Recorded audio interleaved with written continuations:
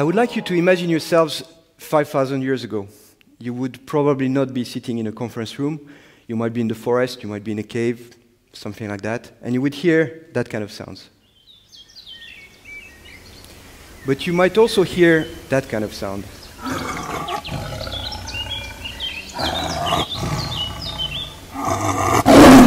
And that would be a sign of danger. That would probably trigger a response. You would start running for your life, or you would start bracing your weapons or whatever to respond to the threat, to the danger. Nowadays, the sounds which indicate danger have changed. You have this. That's a gunshot. Or you might have that. That's a car alarm. That can also be the sound of a burglar alarm. And both these sounds are indication of security threats and security incidents. So what we do at Audio Analytic is a new type of software for the recognition of that type of sound, environmental sounds. And at the moment, our software is installed in millions of cameras around the world to help reducing response times. For example, when you have one of the cameras detecting a gunshot, you can have the police coming faster to the place. Or if you have noises of aggression, same thing. So yeah, that's how our software basically helps to have safer society. That's an application in security, the security space. But as a sound technologist, I have to ask myself every day the question: how do we come up with new applications for sound recognition? What useful things can we do by out of this principle of automatically recognizing sounds from the environment? And for any innovative process, you use a little bit of the right part of the brain, the creative part. So there's the question: how do we create new applications? But you also use a bit of the analytic part of the brain to ask the question, what is our relationship with the sounds around us? If we understand the relationship, our relationship with the sounds, with the environmental sounds, maybe we can come up with new useful applications which go beyond the security space. So if we start exploring our relationship with the various sounds around us, one sound which is very, very important is the sound of speech. Speech, to a large extent, participates in defining us as human. It's a very important sound for us. It has been studied in humanities. You have lots of studies about linguistics, speech production, and so on. It has been also, it has received a lot of interest in technology. The image here is one of the very first speech synthesizers of all times. That's the machine from von Kempelen. Von Kempelen was a scientist in the 18th century, and he was trying to reproduce speech production with the technology of the time, which was pieces of wood and that funny air-blowing system. So since as far as the 18th century, we've been intrigued by the sound of speech, and we've tried to reproduce it, recognize it, and so on. Sci-fi is full of people talking to robots, talking to computer. You have your robots in Star Wars who are speaking to you. You have your HAL 9000 in 2001 Space Odyssey, and so on. Technology-wise, nowadays, pretty much everyone in their mobile phone has some kind of a speech recognizer and speech synthesis as well. So that technology nowadays, building technology around the sound of speech is very successful and has been booming in the recent years. Now, another sound which is very important to us is the sound of music. Again, in the humanities, there is lots of studies about music. In art, obviously, music is art. There's lots of developments, new types of creation, of musical creation, and so on. And we also acknowledge that music has some kind of communicative value to us. It's some kind of non-verbal language. It can influence our emotions. It can convey all sorts of things. So there is lots of communicative intent in the music. But what about the other sounds? There is a whole lot of other sounds coming from all over us, all sorts of physical processes producing sounds. Ourselves, we produce sometimes sounds which are not verbal. So what can we do with this?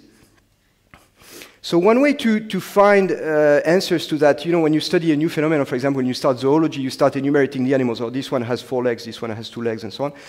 Why don't we do, for example, the same thing with sounds? So I've looked for examples of people trying to classify sounds in various ways.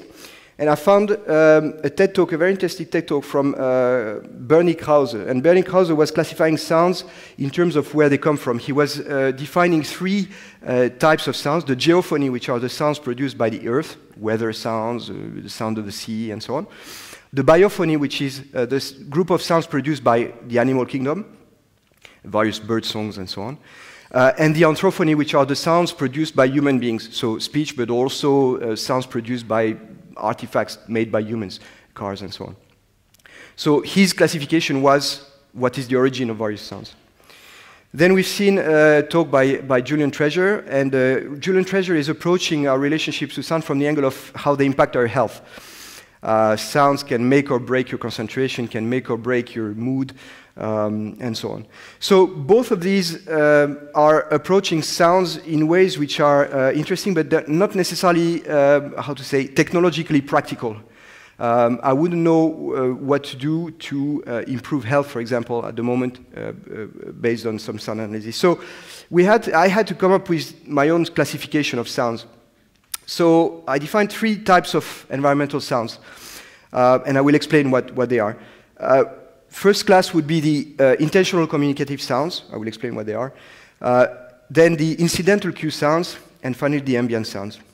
So if we start with the first class, intentional communicative sounds, what are they? If I play something like this, that's the car alarm from the beginning, and that's a car telling you I'm being stolen or there is a problem. And that sound has been designed by humans to sound like that and to convey, to communicate something, to communicate that sense of something bad is happening.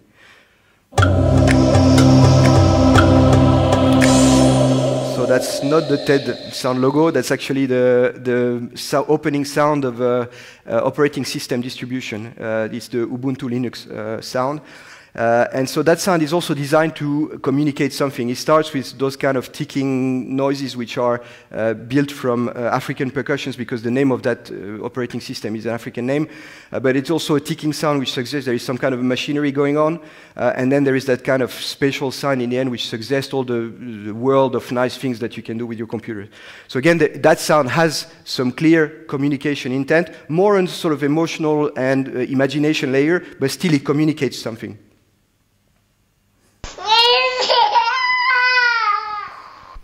So that's the sound of a baby cry. That's a baby telling you, I'm in trouble, I need your help, and that will probably trigger a response from you.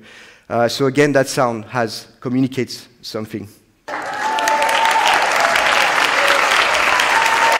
And that's something I've heard after the other talks. It's also some form of nonverbal communication, the audience signifying some enjoyment of theater or cinema or TED talk or something. So the common point of all these sounds is they intend to communicate something, and they might have been crafted by humans, or they might, the baby has evolved to produce that kind of sound. Now the second class is the incidental cue sound. So if I play something like this one, that's the gunshot from the beginning, it does mean that something bad is happening. Someone is shooting a gun, possibly on someone else.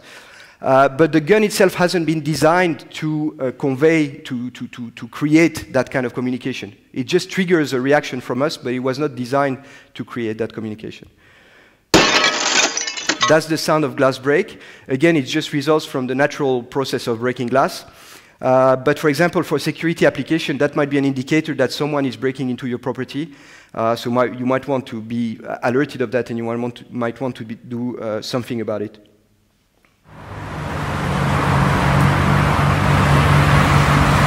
That's the sound of road traffic. If you're walking in the city, you are hearing cars, you might want to look around you, around yourself. So that's something, again, which is triggering some kind of response, but the cars were not designed to sound like that. And actually, the new cars, the electric ones, don't produce sound, and they're considered more dangerous for pedestrians because pedestrians cannot hear them coming. But originally, the cars were not actually designed to sound like that.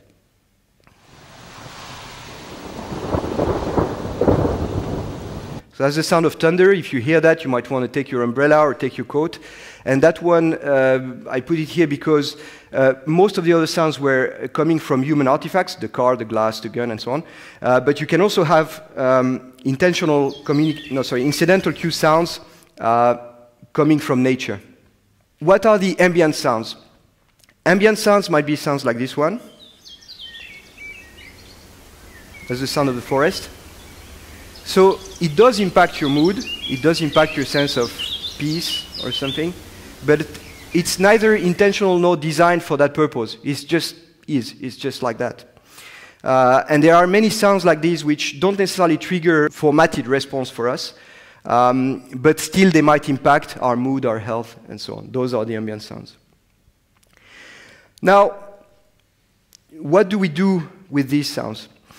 So sound recognition technology plays with the notion of displacement at the moment. So displacement is a notion coming from linguistics. It's the capacity of humans to talk about things which are not happening right here, right now. You can talk about things which are happening outside of this room, or you can talk about things from the past, and that's something which is very typical of humans as well. Animal communication doesn't have the displacement. That's something typically human. How does that apply to technology?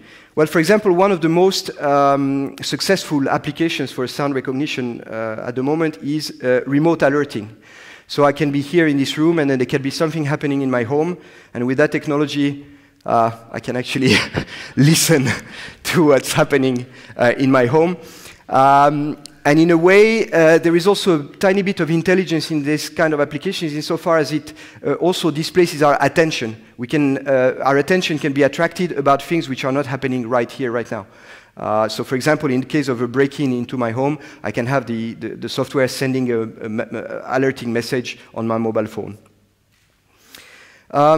Regarding the location in time, another application is the audio indexing. So that's the possibility to find sounds in large amounts of audio data.